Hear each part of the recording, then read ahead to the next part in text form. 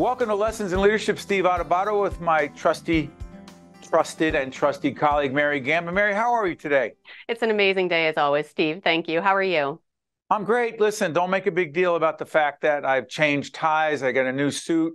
And my wife said to me, stop wearing the same look for the last 20 years. So I've I upgraded. almost didn't recognize you, Steve. You look great. I'm excited, and I can't see what's going to come next throughout our future tapings. Well, here's the deal. Leadership is about evolving, pivoting, changing. And in that spirit, we have someone who does that every day. There was absolutely a terrible segue there. Greg Ehrie. Greg Ehrie is the Chief Security Officer at the Port Authority of New York and New Jersey, one of our longtime partners. Good to see you, Greg. Steve, Mary, thanks for having me on this morning. You got, and by the way, can you show that swag a little bit, the Port Authority logo? Let me sit up. And Mary told me not to move, but there you go. He follows directions very well. Greg, it's great to have you with us. Thank you. It's great to be here. By way of background, your approach to leadership, you're dealing with leadership, you're being a leader in many ways from your background is about being under pressure, crisis situations. Real quick, a minute or less background to you come into this position at the Port Authority, some of the things that you did before that. Absolutely. And you don't realize the leadership lessons you're learning as you go through what feels like a very short period of time. But I started back in 1990. I was an officer in the United States Air Force in the security police and security forces field. Learned a lot of leadership lessons there. Moved on and was recruited in 1998 into the FBI as a special agent.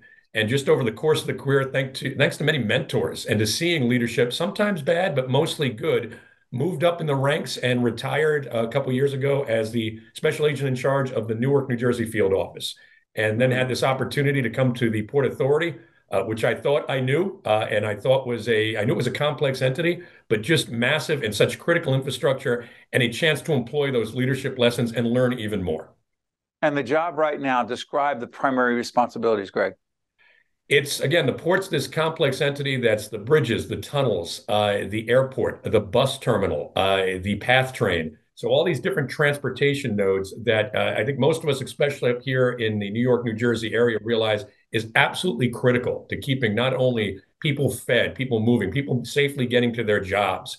The Office of the Chief Security Officer, we have underneath us, of course, the Port Authority Police Department, which is the largest transportation police entity in the United States. And then we have our civilian counterparts and our support mechanisms.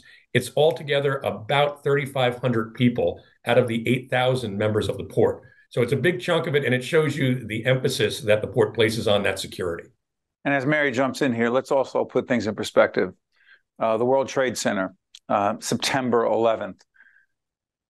The Port Authority responsible for the World Trade Center, the Port Authority lost staff. They lost officers. They were critically involved in trying to save people's lives. To put things in perspective, the Port Authority is an incredibly important entity, organization in this region, and security could be no more important after 9/11 than ever in the history of this country. Mary, jump back in. Yeah, no, and I don't know how to segue from that, but definitely it was such a tragedy, and I know that you were very closely involved in that, Greg. And I had a question just about with leadership, and Steve and I talk about this all the time. Leaders have to make really tough decisions, and I can only imagine the most challenging decisions you've had to make. And often, as the great Colin Powell once said, sometimes those decisions, frankly, quote, piss people off. How do you deal with that? How do you approach those situations so you get buy-in from your team, right? Giving them that hard to hear information, but not worrying about being liked or being not liked. Talk about that a little bit. It's, Mary, you probably drilled down on one of the most difficult pieces of leadership, because innately in all of us, we all would like to be liked and we want to have that teamwork. But those tough decisions, they just come along. And you mentioned one of my personal heroes, Colin Powell, who people can study, and he got it exactly correct. The thing you have to do is prepare your team for that before those crises, before those decisions happen, and saying, hey, this is not a popularity contest. And while we all want to have that input and I want to hear from you, there are going to be times where it's time to act. Let's make the decision and let's do it. And getting that preparation in place, it makes it easier. It doesn't make it easier personally, but it makes your team understand it more. that they can hear and understand that these decisions weren't made in a vacuum, but when they had to be made, this is the time to do it. I go back to what both you and Steve mentioned. Obviously we always have as New Yorkers and New Jersey residents the focus on 9/11, but it's a badge of honor we wear here at the port very heavily that the Port Authority, the facilities, are the most attacked targets by terrorists in the world. It's been over 6 times that we've either had the terrorist attacks, some of them widely known, like 9/11, like 93, but it goes back to 1975, a bombing at an airport in LaGuardia. Long history, long history. Greg, let me try this. We know about you not only because of your public persona and profile, but because the chairman of the Port Authority, our good friend, and check out previous interviews we've done on lessons in leadership with Kevin O'Toole, the chairman of the Port Authority. I ask Kevin this every time he's on, so I'm going to ask you as well. Sure. The biggest change, evolution, whatever you want to call it, the biggest change in you as a leader in the last 10 years, because we're constantly, one of the themes in our new book, Lessons in Leadership 2.0, the tough stuff, we talk about changing. And leaders who say, I'm good the way I am, I'm going to stay the way I am. It's ridiculous because the game's changing, sports change, security changes, media changes, obviously. Long-winded way of getting to this. The biggest change in you as a leader in the last 10 years is?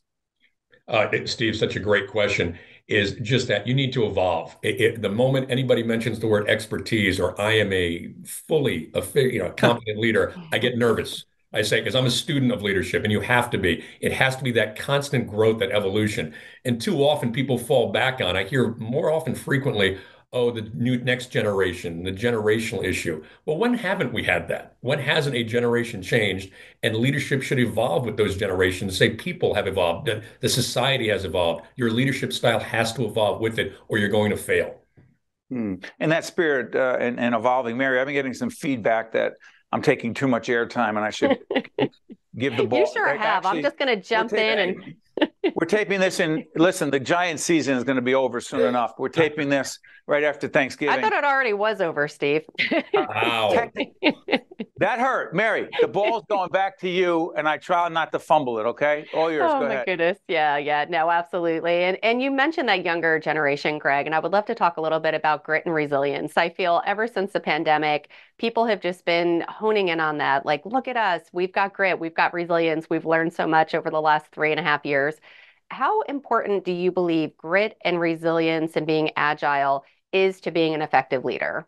Oh, I think they're essential qualities. And again, I hate to compare and contrast. I think it's just innate in us as human beings. We always thought we had it harder, we did it better, we were tougher and grittier. And I think we have to look at what generations have gone through. This latest generation, people kind of underestimate. These are people that have known warfare for over a decade, that they've dealt with it even as a society. They weren't in the military or in the police or law enforcement. We've been at war for years and years. These are veterans coming back. These are also people, the younger generation, X, Y, Z. I always get them confused, but that are also have efficiencies that we never had. The technology efficiency. They're able to do multiple things at multiple times. So I wouldn't underestimate them. I think having that determination is innate in our society, especially here in America. But it's so important to have that leadership that not only are you able to bear down and persevere, but that the people that you're leading are able to do the same. Greg, let me say this. And first of all, thank you and the team at the Port Authority for what you do every day, keeping us in the region safe. Thank you to the chairman of the Port Authority, our good friend Kevin O'Toole. We wish you, first of all, I should have said early on, thank you for, sounds like a cliche, but it never gets old. Thank you for your service to our nation. Thank you for what you're doing now. We're honored to have the Port Authority as a longtime partner in what we do. And as I said, managing so many important infrastructure facilities and other related avenues of our lives. Our lives would not be what it is today if not for the Port Authority. Thank you, Greg. We appreciate it. Steve, thank you for having me on. Mary, a pleasure as always. And at some point, we need to get some of that Port Authority swag. Oh. Right? It's on the way, Mary. I know. I see he neglected to get your size. I'm used to it. That's all right. I will get 2 of these over to you immediately, and if it doesn't let him off the hook, as soon as Kevin saw me in my chief's, I'll send you the chief security officer fleeces. He saw me in one, and that was very cool. Yeah, that's it. He had to have it. Yeah. Thank you, Greg. Appreciate it. Thank you both. Have a great day. Stay with us. Lessons in Leadership. Be right back. This edition of Lessons in Leadership is made possible by the Buccino Leadership Institute at Seton Hall University, Prager Metis, Valley Bank, the International Union of Operating Engineers, Local 825, the North Ward Center, the New Jersey Sharing Network, Delta Dental of New Jersey, the Helix, Fedway Associates Inc., the Port Authority of New York and New Jersey, Veolia, Resourcing the World, and Seton Hall University, showing the world what great minds can do since 1856. This is Mary Gamba. If you want more leadership tips and tools, log on to stand-deliver.com. That's stand-deliver.com. Promotional support for this edition of Lessons in Leadership with me, Steve Adubato, and my colleague, Mary Gamba, has been provided by NJ.com, NJBIA, and New Jersey Business Magazine, CIA NJ, and Commerce Magazine, and Meadowlands Chamber, celebrating 50 years of building connections and driving business growth. This is the Seton Hall story, one that comes to life every day on our campus. This is the place where great minds discover, innovate, collaborate, and find their true calling. This is the place where passion has a purpose, where learning inspires leading. The bonds we make, the values we teach, inspire our community to take heart and take action. This is Seton Hall University. This is what great minds can do. Welcome back to Lessons in Leadership. Steve Adubato with Mary Gamba. Mary, we have a new team member on our production team of the Caucus Educational Corporation, our sister not-for-profit organization. Zyphus Lebrun is executive producer of One-on-One with the one and only Steve Adubato. Zyphus, how are we doing? I'm well, thank you, sir. How about you? Good. Zyphus, let's get this out of the way. First of all, Zyphus is called Z on our team because the first thing he said when we brought him on board is, listen, just call me Z. But also, pronounce your last name the way it should be pronounced. Oh, wow. Okay, so technically it's Lebrun, which is the actual French pronunciation, but I've anglicized it just to make it easier for everybody. So does Lebrun do we get away with that? I want to make sure it's not disrespectful. Yeah, not at all, my good man. Not at all. Not at all, at all, at all. Great. Yeah. It works? Okay, good. We have no more time. That's it. That's it for this segment. Thank you. That's it's it been for great. this Thank you edition for of coming Lessons in Leadership. And by the way, let's do this.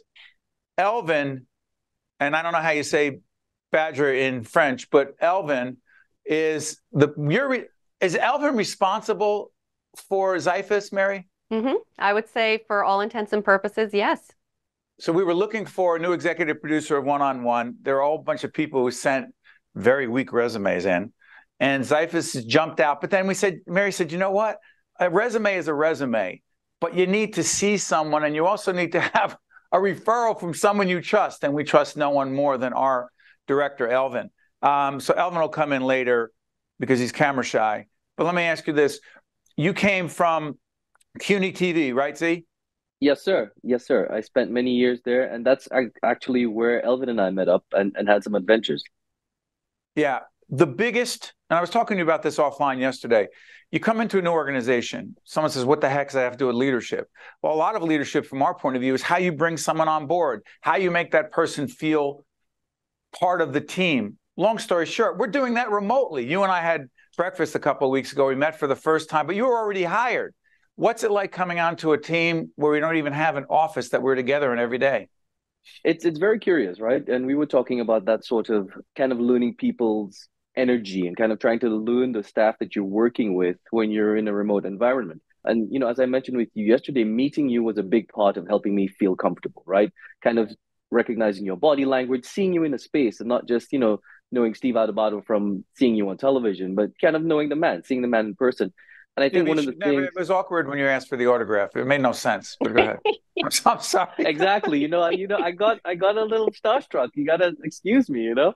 Well, you know what? In retrospect, gentlemen, I literally should have told Zyphus to do that just to throw Steve off his game because it is so hard to throw Steve off his game these days. That is something that I regret. Mary, the only thing is he made me just sign the check. That's all he said. That's all he wanted. Yeah. Go ahead. Okay, we have breakfast. You have not met. Did you meet Mary yet? I have not met Mary in person, but I can tell you that Mary, just even through cyberspace, is very warm. Her smile, her charm, that comes through very clearly. Keep going. Comes through very, very clearly. So I'm a very I good think, person. yeah, between the two of you in particular, as leaders of the organization, your warmth, your candor, that's been very, very helpful, kind of settling me into the system here. Especially because the other executive producers are remote, so we don't really get a chance to chat and kind of get to know each other. It's very much, hey, per the situation, per the fire, we talk, and I'm constantly asking questions, so I feel like the newbie who's kind of like, just kind of all thumbs. Well, But I want to jump in on that one there, Zyphus, because one thing that I do miss is, and it's true, water cooler conversation, right? In our old office, we had a water cooler and everybody would go out to fill up their water, get a tea, get a coffee. I was laughing last night. We actually used to watch a soap opera at lunch together way back in the day. We would Really? convene, Did yeah. I? No, you weren't included, Steve. I'm sorry, but I've never watched soaps in my life, but I was into Go it. ahead. Why? Because you got to sit around the table up on the third floor. We had a TV. We would break bread together for a half hour. Well, that's What right. advice? Yeah, like it's so different. And I can't say that I dislike it. I mean, I think most of us now are very independent workers. We get our stuff done, but we do lose some of that. So talk a little bit if you're being onboarded, and I hate that word, it's a horrible word, but Coming if on you're to a getting new team. if you're coming onto a new team, what advice do you have, not only to us, right, as what we're doing right, what we could be doing better, but more so for other people out there that are just starting a new job, just getting acclimated, but they're doing it in a virtual setting? What advice do you have to those folks? one of the things that I thought that you guys were really great at was that you introduced me via Zoom meetings to everybody. So I had an opportunity to have a chat, get the vibes off of the different people that I would be working with, and for the foreseeable future. So I thought that was a really great step that you guys took. There were a lot of meetings, and I told my wife, I said, babe, I got meetings like every hour, but it was great because it just helped me to get to know everybody. And I think what you did, Steve, in particular, letting the boss, the CEO of the company, meet the person, because we're a small organization, and I thought that was a real touch of class, because it really helped me to kind of know you a little bit, right? We had a Mm. couple of laughs, we talked a little sports and society, and I think for somebody new coming into a team, you need that. You need to kind of foster a rapport, and that's so essential, because at the end of the day, you need people to be able to communicate with you, right? You need people to feel Yeah. comfortable. And when you create that camaraderie, you create that rapport, I think that's great. I think something that, and I just think that, you guys really knocked it out of the park with that one. And, I know there are plans for other kind of physical meetups. And I think in a virtual space where we are siloed, trying not to be, if you will, balkanized, it's tough. It's tough, It is. but I think that you guys are doing a bang up job of that. So, high praise. Let me, sorry for interrupting, Z. Let me follow up with this. So one of the things we were talking about, I was talking to Zyphus offline yesterday, as I said, and one of the things I keep asking myself, because on lessons in leadership, I think that Mary and I, me more than Mary, I obsess about giving feedback that is in real time, that is candid, that is specific, that is concrete, and that sometimes for the other person is hard to hear. Meaning, of course, we all want feedback that says how great we are. But in one of the chapters in this book, I'll promote it about 100 times during the show, Lessons in Leadership 2.0, the tough stuff. There's a chapter called Feedback is a Funny Thing. For you, Z, here's the question. We're pretty direct. I'm direct. You get that feel. That's part of our culture. It's never intended to hurt anyone's feelings, but sometimes I'm sure it does. It's intended to get better. The norm from your experience, A, and B, do you appreciate it, want it, don't want it, because you're getting it anyway? I love feedback. I think it's important. I think that's one of the things that I'm willing to do violence to my work, right? To make the necessary changes. So I enjoy feedback. I prefer feedback like when something has happened. And you and we've had conversations, aside from others, about, hey, look, I like what you did here, but could you have done it this way instead? And to me, I need to learn your system. I can't come in and try to break the system. I have to come in and try and fit in and do what I can. So I love feedback. I love constructive feedback. And for me, it's just going to help me fly, right? But it has to Because go both ways. exactly. Because I think Elvin gave me, I don't know, Elvin, could Elvin come in? Elvin, I know you're running command control over there, but I said this 100 times in Lessons in Leadership. Elvin has given me feedback. Listen, I don't know all the feedback Elvin gives. He mentors so many people, coaches so many people. And it's not because they report to him. Sometimes it is, but he just does. Elvin has given me feedback, but this is the question, and I'll bring Elvin in on this. For you, Z, how comfortable are you giving feedback back to, quote unquote, the boss? He's really a team member with the highest rank. But the fact is, it has to go both ways, correct? Yes, sir. Absolutely. And I think for me, and this is me being fully honest with you, I need more time. I want to learn you, because right now I'm learning from Elvin you. gave it to me after the first day. I didn't want it, but he gave it anyway. Well, E and I are different. Well, E and I are different animals. I will give you feedback, of course, Steve. But I also think that for me, I like to gauge, I like to sit and listen, right? I always like to sit and listen first. You can ask my wife, you can ask my dad-in-law. He always says to me, you're always listening, Z. Because for me, I always like to understand what's going on first. And maybe for me, on just a kind of a personal level, when I take in and I ingest information, I like to analyze it first. I've been accused of analysis paralysis in other parts of my life. So I like to analyze information. I like to analyze things, and so I can give thoughtful answers, and so that my response can be as constructive and not just an emotional response to something. I got it's 30 years in the business. I got to learn that. So, Alvin, let me try this. You recommended Z. Question: what leadership traits do you see in Zyphus that you said, you know what? This is a very intense team. We work hard together. Sometimes it's functional. Sometimes it's not so functional. I take responsibility for all of it. Why recommend your friend and colleague to come into this universe? So I really believe that Z is very patient, as you already know. You see, he's patient. He chooses his words very wisely. I've never seen Zyphus get upset about anything. And if he has, he's very calm when he's upset. He's not loud. He's not boisterous. He's just calm, cool, collected, and he'll say his mind and then he'll move on. He has a great way of, how do I say, getting people together. Even when they're doing wrong, getting people back together, fixing the situation and moving forward.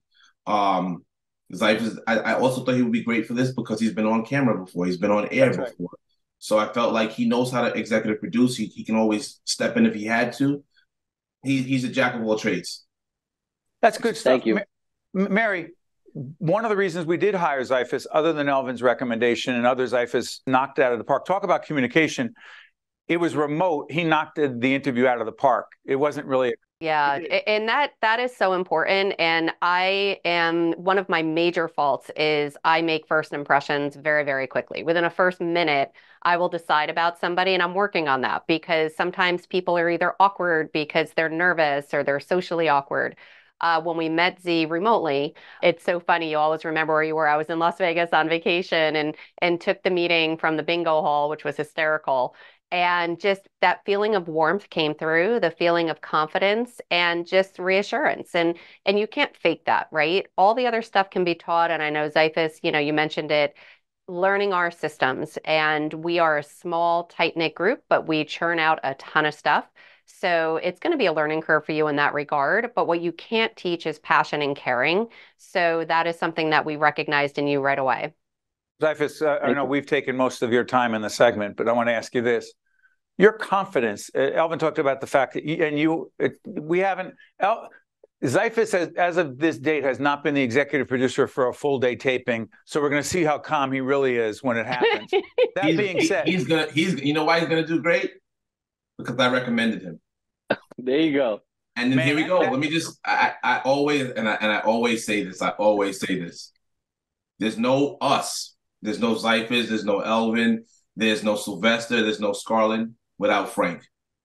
Frank is a great judge of character, and he's passed that on. And that's why you have a team around you. Frank Brown, our audio engineer. So hold on. Frank gets responsibility, gets credit for Zyphus? Listen, anybody I bring in, Frank has to get the credit because he brought me in. Wow. I thought you were going to say there's no team without Steve, but okay, that's all right. Don't worry. No, that's all right. Don't worry about it. Well, there is no team without Steve because Steve cuts checks. Zyphus, we took too much time, so I'm going to ask you something. Elvin talked about you being calm and cool, and that is a great quality. And by the way, you're way too polite for Jersey. I'm just going to say this. It's like, sir, and I appreciate it, but I'm just not used to it. That being said, where does your confidence, not only to be a great executive producer and leader, come from, but to be on camera, which is a great addition for us, because that's why Mary's on this show. People are saying, I'm tired of seeing Adubato alone. That's why Jackie Tricarico is on camera on Remember Them and Think Tank. That's why it's great to have you on camera. Where's your confidence to be on camera come from, which is a leadership trait? Go ahead, Z. You know what, Steve? It comes from back home in St. Lucia, where I was put on stage as an actor. I had a bit of, acting in some small plays and so forth. And I credit, my acting teacher at the time, Kendall Hippolyte, for having the confidence in me to put me on stage, to say, put this play on. I remember one particular thing, a play called Shrove Tuesday March. It was a Caribbean play by Roderick Walcott, who's the brother of Derek Walcott, the Nobel laureate and so forth. So that play really helped me kind of come into my own. It gave me confidence to speak on stage because I had this long monologue. And I think from that moment on, I think it kind of just was in me to be up on stage and to have the lights on me, and not shirk from them. Well, listen, I'm not going anywhere anytime soon, so don't try to think you're going to take this job. Not at all, my good man. Not at all. Not at all. But I'm not as pretty as you anyway. Yeah, well, April made me look really good with the makeup. So hold on one second. I just want to say this. For those of you who watch our sister series, one-on-one, Think Tank, Remember Them, State of Affairs, but particularly on one-on-one, Zyphus is going to be the executive producer of one-on-one. Yes, he'll be behind the scenes making things happen, leading, coordinating, managing, doing all the things he has to do, but he'll also be on camera with me in a whole variety of situations to frankly add to our product, because I'll get off on this point. You can't stay the same. I know it's called One-on-One with Steve Adubato, but you got to mix it up. I see all kinds of great, like Christiane Amanpour on PBS. It's Amanpour and Company, not Christiane Amanpour alone. You need other people. Plus, I'm, getting long in the tooth here, and I'm not sure how much longer I'm going to be doing this. So I'm not making any announcements today, but that's why you need to build future leaders. To Zyphus, thank you. Thank you. Elvin, thank you. To Frank Brown for bringing us all together on the audio end. Mary, do we even have any time left? I don't even know. I don't think we have. I mean, I saw Elvin putting it up. If I had to guess, we have about a minute. 1 minute left. And I love that Elvin has the ability to be on camera with us, and speaking about multitasking, that's just phenomenal. But I do want to just take a moment to say thank you to Z for trusting in us, to making the move, and to coming to work with us. We're really looking forward to seeing how it evolves and seeing how your first taping, it's in January, I believe, when this show will be airing as well. So we'll definitely have you on again, and it's going to be great. Hey, Zyphus, check this out before we go. You ready?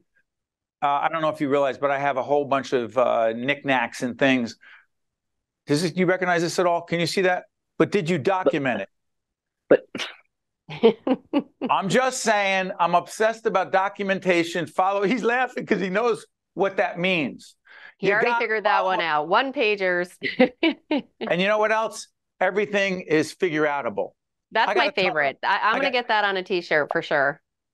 So to Elvin, to Z, to Mary, to our whole team, to Frank Brown behind the scenes on the audio end, thank you, everyone. This has been Lessons in Leadership, Steve Adubato. And don't worry, I'll plug my new book on another show. Don't worry about it. We need to it looks shiny, but not in real life. Hey, listen, see everyone next time. This is Lessons in Leadership. We're done. This edition of Lessons in Leadership is made possible by the Buccino Leadership Institute at Seton Hall University, Prager Metis, Valley Bank, the International Union of Operating Engineers, Local 825, the North Ward Center, the New Jersey Sharing Network, Delta Dental of New Jersey, the Helix, Fedway Associates, Inc., the Port Authority of New York and New Jersey, Veolia, Resourcing the World, and Seton Hall University, showing the world what great minds can do since 1856. This is Mary Gamba. If you want more leadership tips and tools, log on to stand-deliver.com. That's stand-deliver.com. Promotional support for this edition of Lessons in Leadership with me, Steve Adubato, and my colleague Mary Gamba has been provided by NJ.com, NJBIA and New Jersey Business Magazine, CIA NJ and Commerce Magazine, and Meadowlands Chamber celebrating 50 years of building connections and driving business growth.